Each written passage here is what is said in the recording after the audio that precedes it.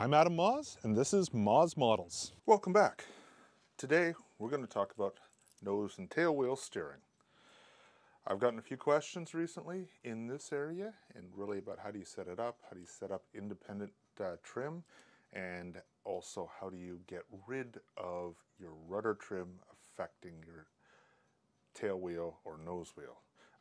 Today, we're going to go over tail wheel. I know that's a little bit less common to have independent tail wheel steering than nose wheel steering, but we're going to be using the same model that we set up for the gear sequencing video that I previously released, and that one is assuming a P51 style set of gear.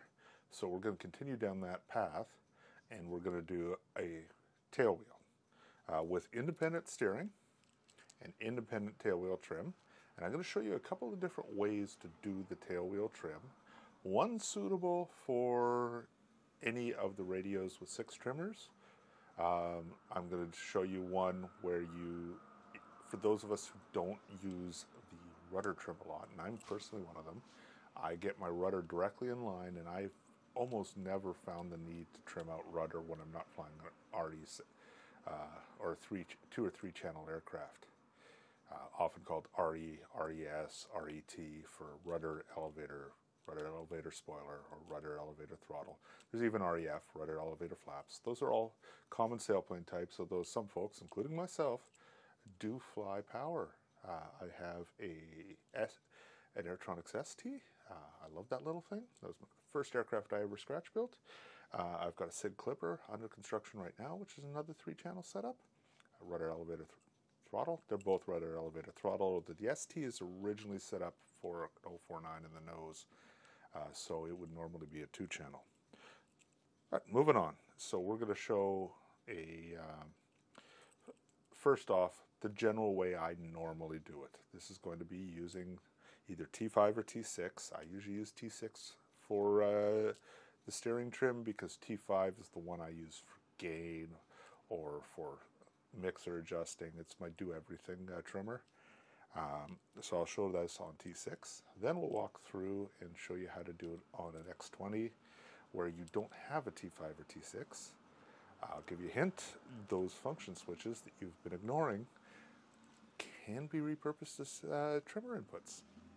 And then we'll go through and I'll show you how I would do it in the case of setting up a normal trimmed method where you're using the rudder trimmer for your steering trim and you're just zeroing out the rudder because you're typically going to spend most of your time trimming out your ailerons and elevator.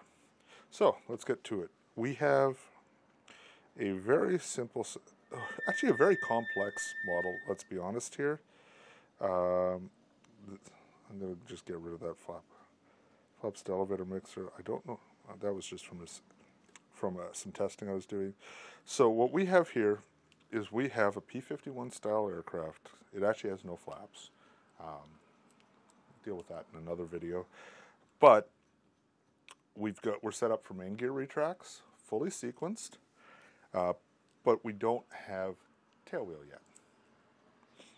Now, there are a couple of items here that we are going to need to add. The first one is straight up, we need to add a mixer, and it's going to be a free mixer, last position, and let us call this, this is steering.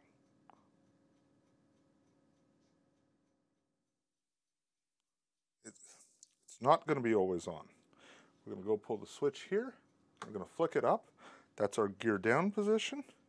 So this is only ever going to be active when the gear is down. We don't want the nose gear or the tail wheel moving while retracted. So we've pulled the gear to the down I just screwed that up. We want it active when the tail wheel is down. Forward is up, gear up, away is down. The reason for that, very simply, is away is default for me. I push all the switches up or away, and I get a perfectly flyable aircraft that can sit right there. That includes gear being down. So that's just a personal safety thing I do. You don't have to do it that way. I do it that way. So we want this active when it's down. Now we're going to go and set the source, and it's going to be analogs, and it defaults to rudder. So that's really easy. Analogs is your sticks. So these are your analogs, unconditioned. No trim, no mixing, raw stick. That's what an analog is. I will note the one time analogs get mucked with is the trainers. Trainer system can replace your 4 basic analogs with input from the student radio.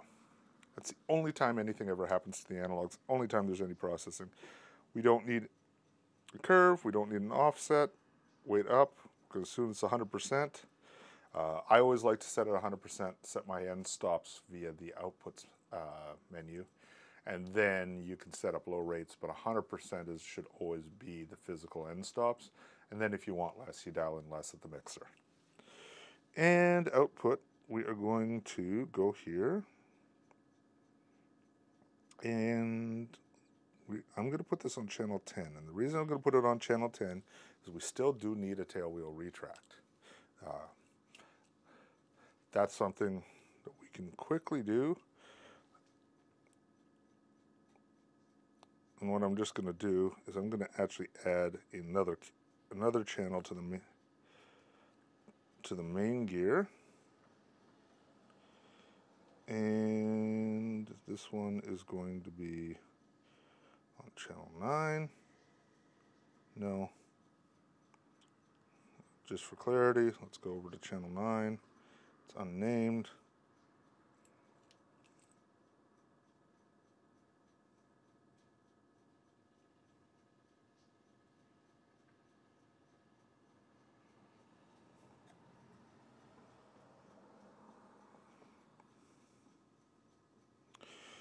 Okay, let's go back to mixer. So now we've got main gear on 6, 7, and 9.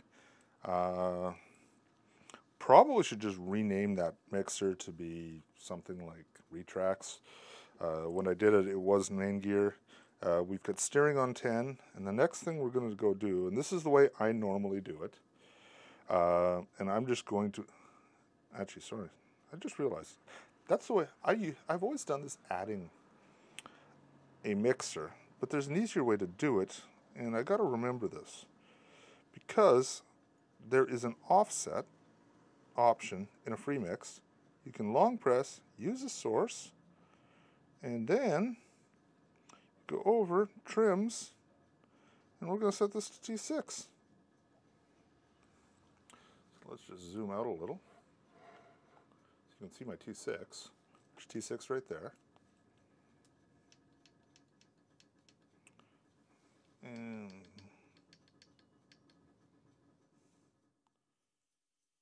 okay, so now we have, this is the easy mode version, outputs. We'll go over here, and just pay attention right up here, that's your channel 10 steering.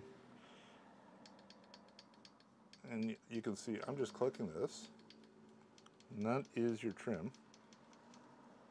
And then you can see me move, that's my steering. And when the gear retracts, nothing. Absolutely nothing. It goes back to 0. So the moment you flick the retract, it disables, goes back to centered, and comes up.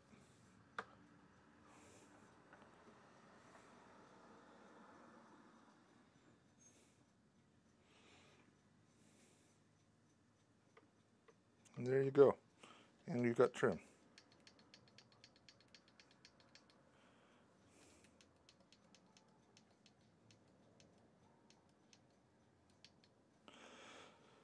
So, that's nose wheel steering or tail wheel steering with trim.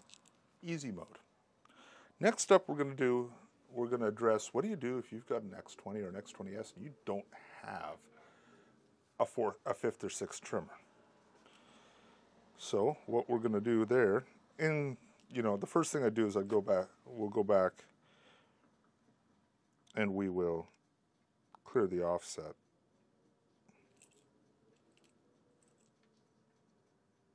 Actually, there's an easier way to do this.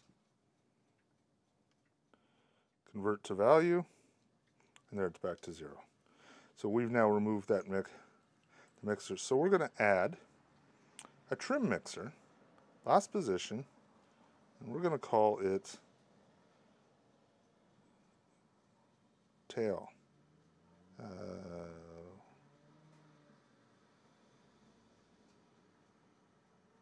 Tail wheel trim. Active condition is going to be, again, SF up. Now, we actually have to go quickly do one thing in Edit Model. Let's go down and see the function switches. I'm going to set them to momentary. That makes every single one of these function switches an independent, and that's these 6 switches down here. They're always down here. There's either 4 or 6 of them, depending on the radio, for all tandem and twin radios. The Horuses don't have these. They've got a third potentiometer there that functions as a 6th position, but no extra one. But you've got a T5 or T6 if you have a Horus, so it's really a non-issue from this perspective. So we're going to set those to momentary. And now let's go back to the mixer. And what we're going to do is we're going to go up, and that's top button. Down is going to be this button right here. So our trim up is now the upper one, and trim down is the bottom one. The middle one does nothing as it stands. Channel count out. Output is channel 10 steering. And there now we have a trim mixer. Now the steering, we'll go back and look at the output again.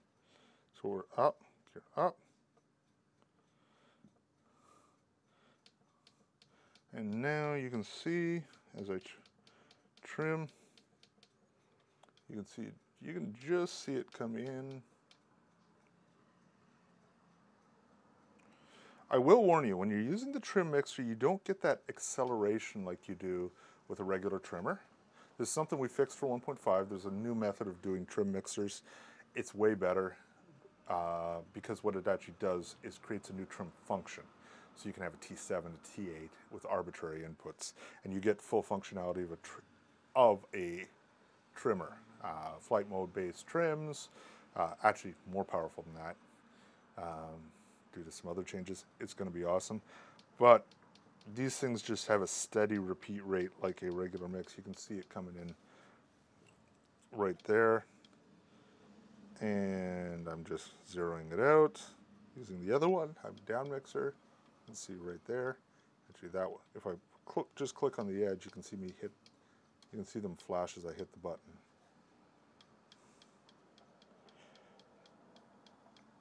And then if I put the gear up, you notice how it's zeroed out immediately.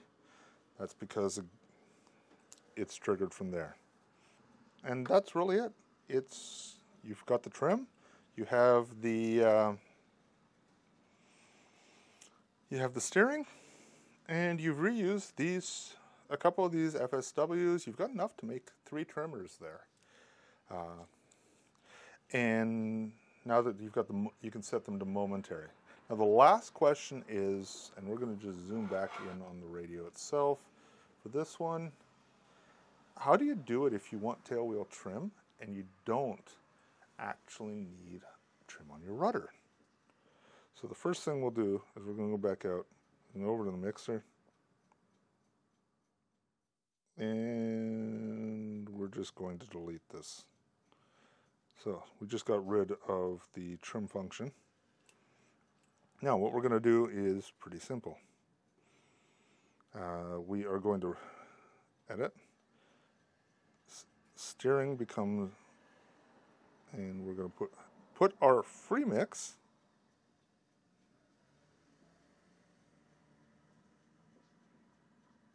No. We're going to rename this one rudder.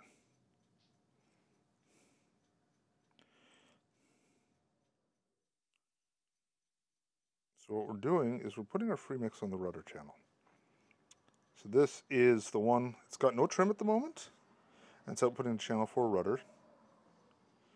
And then we're going to go over to channel 4 rudder, This is the one with the trimmer, and we're going to rename it to...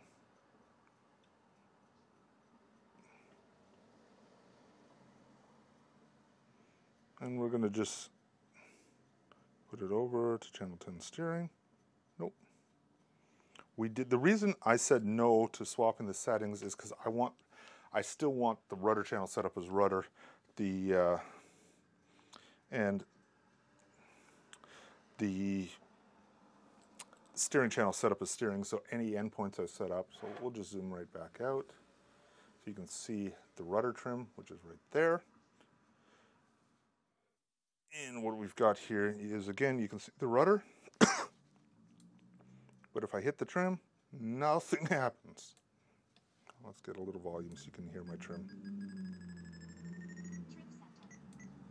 You can see absolutely nothing's happening over there, but if we go over here, you can see, again, we've still got the steering.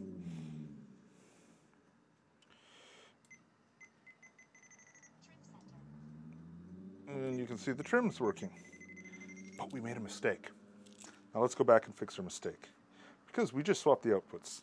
And that has a big problem. And actually, I'll go over here and show it to you. Let's go back here on channel 1. Put the gear down. We got no rudder. Because I didn't swap the active conditions. So let's go over, steering, edit. Active condition is, flip it down. So we need to go do the opposite. We're gonna go here, and we pick always on. Now what we've done is, with the gear up, rudder still works, but steering doesn't. It's right up there. Gear down, steering works, and we've got trim on steering. So there you have it. 3 different ways to implement tailwheel trim. First one is great if you've got T5 or T6 on your radio. The second one, and actually the first one with a little bit of additions, how you're going to do it always in 1.5. The second one is how you do it if you still want to keep your rudder trim, but you've got an X20 or an X20S, which does not have a T5 or T6. You've only got the 4 trimmers, so we reuse the function switches mapped to momentary function as our trim input for the tail wheel. In this case, it could also be your nose wheel. And the third one is, what if you don't care about your rudder trim? You got your rudder dead on, you know it's centered, you know it's good, but you still want to have that trim. And there we just swap the 2 mixes so that our free mix is now our rudder mix. I've done this a lot actually on the when I was still flying the X20 as my primary. The reason for that was I needed a trimmer particularly for my gain. I don't like putting gain on a pot because it doesn't remember from flight to flight what my gain setting is. So what I would do is I'd always just delete the rudder mixer, throw in a free mix as my rudder, and then I'd reuse that rudder trim for whatever I needed, and still keep the trims I needed. But I actually did that early on. I did that a lot with throttle trim as well. I don't now. Early on in my tandem journey, I was flying mostly electrics. Electrics very rarely have a need for a throttle trim, so I just built a custom set of throttle mixers to get a safe cut, plus a usable throttle mixer out of free mixes. Now that I'm flying a lot of glow, and most of my aircraft today are glow, I use the canned throttle mixer for a very simple reason.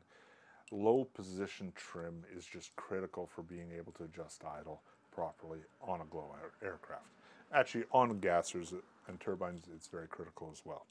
But that's just a little bit of that.